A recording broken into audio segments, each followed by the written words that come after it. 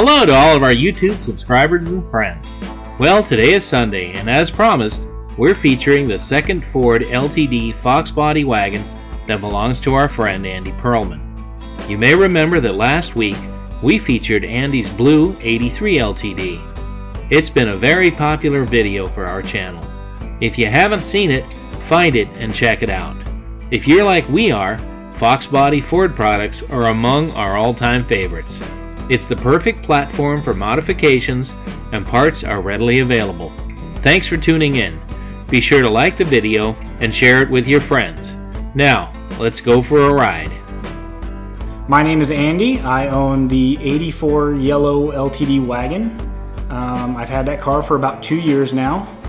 I was actually searching for parts for my blue wagon that I was in a fender bender with, and a friend of mine found that car sitting in somebody's backyard out in Queen Creek, out in the desert. He knocked on the door and was nice enough. They texted me a couple weeks later and said they'd sell it. Gladly, in that 2 weeks time, I'd already fixed my blue wagon. Still went out and looked at it and picked the car up. We had to dig it out of the mud, put 4 tires on it to get it on the trailer, but we trailered it home and decided I was going to build it instead of take it apart. And it sat there for 14 years, busted glass.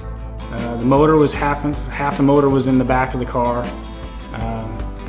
Pretty sad shape, but I couldn't let another wagon go. I did, when I pulled it up here actually, my neighbor across the street came over and he was trying to sell his house, and he's like, "Can you please not make it look like a junkyard today?"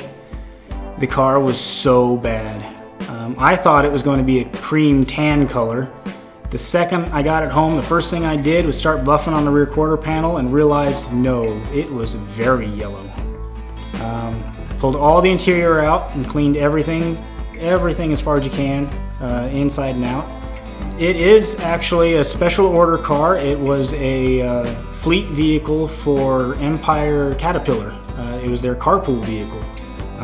I found that out because it actually had pinstriping and stuff back in the day, and when I was buffing it, you could just see the haze of where the stickers used to be. That one was a V6 automatic car originally. What I've done to it since then is it's got full UPR front suspension, coilovers, Bayer brakes. It's got a Tremec 5-speed in it. It's a fuel-injected 5.0 with aluminum heads, cam and intake, and a Vortec V1 supercharger. It is set up more for the autocross course. It's actually got pretty stiff springs on it, full adjustable shocks, and it shocks a lot of people when we go out on the autocross course with it, and playing with the Porsches and BMWs and Miatas. It is a 302 bottom end. It's a Ford SVO aluminum heads, an Edelbrock Performer RPM 2 intake, fuel injection intake, and the E-cam as well. And it's got a V1 supercharger running about 9 pounds of boost as well. Yeah, the blue wagon makes 450 horse at the tires. The yellow wagon makes 375 horse at the tires. The difference really there is just the difference in efficiency in the blower. Some of my favorite things about it is the fact that it gets so many looks. It is bright yellow, so you can't miss it in a parking lot. It gets thumbs up everywhere I go, and like I said, the autocross course actually won Car of the Month this month. Just, it's that different.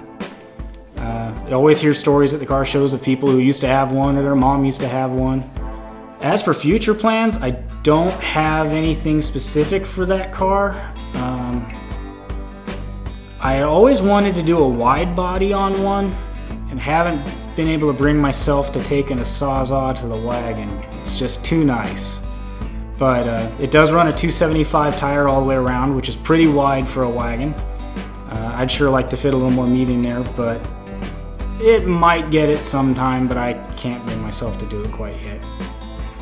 It competes pretty well in autocross. I'd say mid-pack, which is okay for what it is.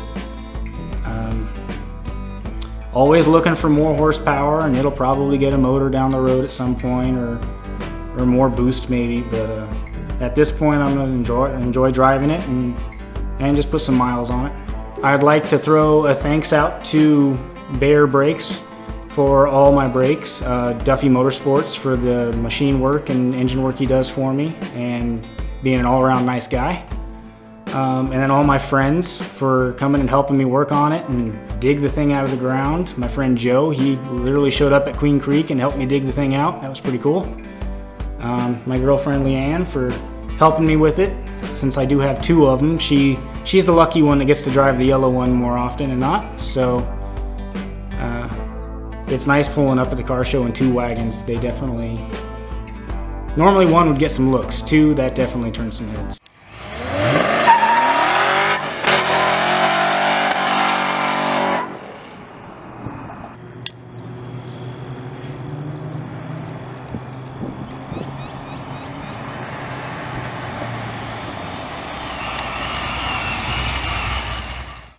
Thanks, Andy and Leanne, for sharing your two awesome Ford Fox wagons with our viewers.